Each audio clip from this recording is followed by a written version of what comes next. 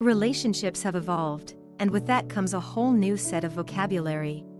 There are so many new terms that are part of our dating vocabulary that it's hard to keep up, and the list just keeps getting longer.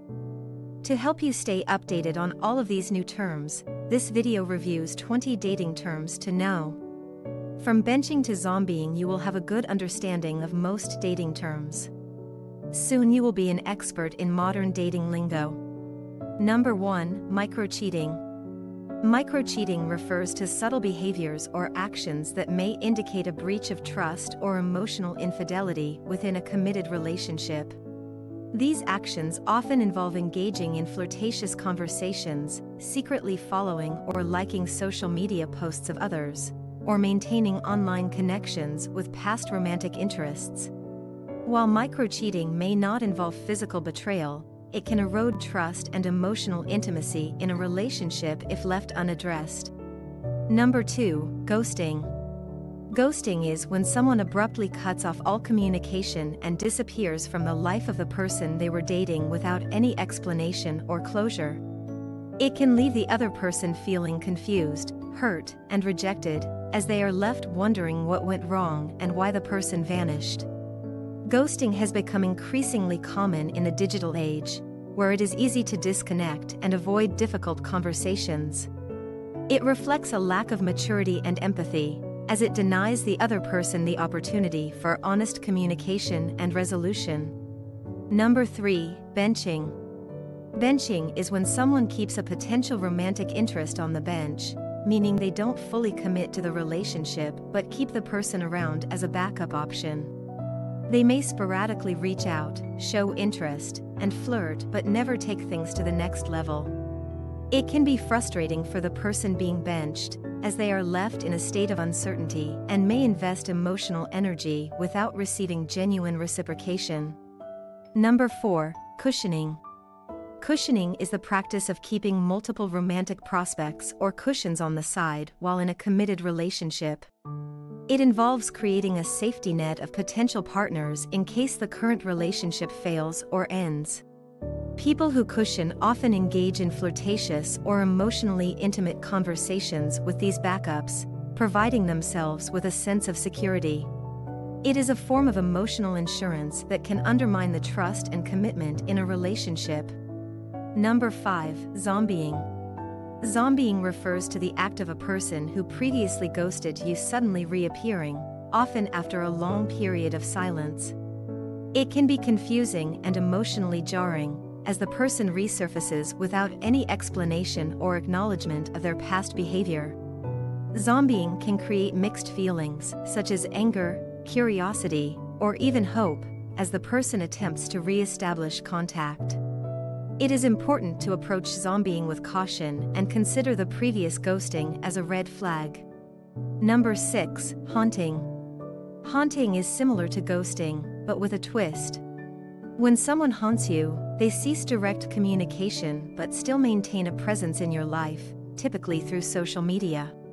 They may consistently like or comment on your posts, keeping themselves on your radar without actively engaging in conversation. Haunting can be a form of emotional manipulation or an attempt to keep the door open for future interactions without committing fully. Number 7, orbiting. Orbiting occurs when someone ceases direct communication with you but continues to observe your online presence, such as regularly viewing your social media posts or stories. It's like being on the periphery of their attention, without any meaningful engagement. Orbiting can be unsettling, as it keeps the person in a state of ambiguity, wondering about the motives and intentions of the orbiter. Number 8, breadcrumbing. Breadcrumbing involves giving someone just enough attention or communication to keep them interested but without any intention of pursuing a genuine relationship. The person doing the breadcrumbing throws occasional breadcrumbs of affection or interest to keep the other person hooked. It can be a frustrating and emotionally draining experience, as the breadcrumber manipulates the other person's emotions and keeps them in a perpetual state of uncertainty. Number 9, catfishing. Catfishing is when someone creates a fake online persona, usually on dating apps or social media, to deceive others. They may use someone else's photos, invent a false identity, or misrepresent their appearance, age, or background. Catfishers engage in deceptive behavior, often seeking emotional connections or financial gain from their victims. Falling victim to a catfish can be emotionally devastating and result in a loss of trust in online interactions. Number 10. DTR. DTR stands for Define the Relationship. It refers to a conversation between two people who have been dating or seeing each other casually to determine the nature and status of their relationship. The DTR conversation helps establish expectations, exclusivity, and commitment levels, allowing both parties to be on the same page and avoid misunderstandings. Number 11. Cuffing season. Cuffing season refers to the time during fall and winter when people seek to enter into a temporary relationship or cuff themselves to someone. It is driven by the desire for companionship and intimacy during the colder months. Cuffing season typically ends in spring or summer when individuals may seek more freedom and casual connections. Number 12. Slow fade. The slow fade is a passive and gradual process of ending a relationship or connection. Instead of abruptly cutting off communication like ghosting, the person slowly reduces their level of engagement and contact over time. They may become less responsive to messages, cancel plans frequently, or show a general lack of interest. The slow fade is often used when someone wants to avoid confrontation or explicitly ending the relationship. Number 13. Love bombing. Love bombing is an intense and overwhelming display of affection, attention, and gifts in the early stages of a relationship. The person doing the love bombing showers their partner with constant flattery, grand gestures, and declarations of love. However, love bombing is often manipulative and used to gain control over the other person. It can lead to a distorted sense of reality and make it difficult to see the red flags in the relationship. Number 14. Phubbing. Phubbing is a term that combines phone and snubbing. It refers to the act of ignoring or showing more attention to one's phone or other devices than to the person they are with. Phubbing can be detrimental to relationships, as it sends a message of disinterest, lack of respect, and emotional disconnection. It is essential to be present and attentive in interpersonal interactions to maintain healthy connections. Number 15. FOMO. FOMO stands for fear of missing out. In the context of dating, it refers to the anxiety or unease one may experience when they perceive others as having more exciting or fulfilling romantic experiences. FOMO can lead to a constant search for the next best thing, preventing individuals from fully committing to a relationship or appreciating the present moment. Overcoming FOMO involves embracing contentment and focusing on personal fulfillment. Number 16. Thirst trap. A thirst trap refers to a deliberately provocative photo or post shared on social media to attract attention, particularly from potential romantic or sexual partners. Thirst traps are designed to generate compliments, flirty comments, or direct messages. While thirst traps can be harmless fun, they can also perpetuate a culture of objectification and contribute to shallow interactions based solely on physical attraction. Number 17. Netflix and chill.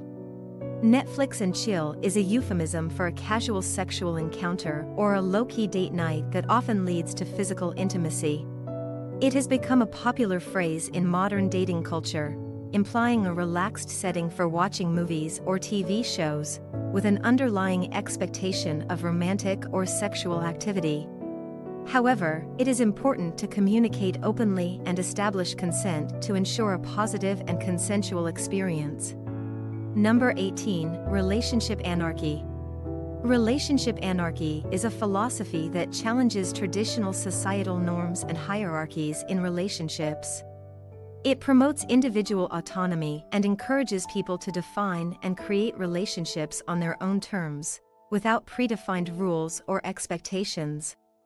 Relationship anarchists prioritize consent, communication, and mutual agreements, fostering a non-hierarchical and egalitarian approach to connections. Number 19. Sapiosexual. Sapiosexual is a term used to describe someone who is primarily attracted to intelligence or intellectual stimulation. Sapiosexual individuals are drawn to people who engage them in meaningful conversations, possess knowledge, and demonstrate intellectual curiosity. While physical appearance may still be a factor, the sapiosexual person values mental and emotional connection as the foundation of their attraction.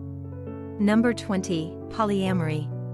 Polyamory is a relationship style that allows for multiple consensual and simultaneous romantic or sexual partnerships. Polyamorous individuals believe in the possibility of loving more than one person at a time and emphasize open communication, honesty, and ethical non-monogamy. Polyamory challenges the traditional notion of monogamy and recognizes the potential for multiple fulfilling connections. There you have it, 20 modern dating terms that you should add to your relationship manual. Were there any terms we missed? Please make sure to comment below. Thank you for watching. If you enjoyed this video, don't forget to give it a thumbs up and subscribe to our channel for more relationship tips and advice.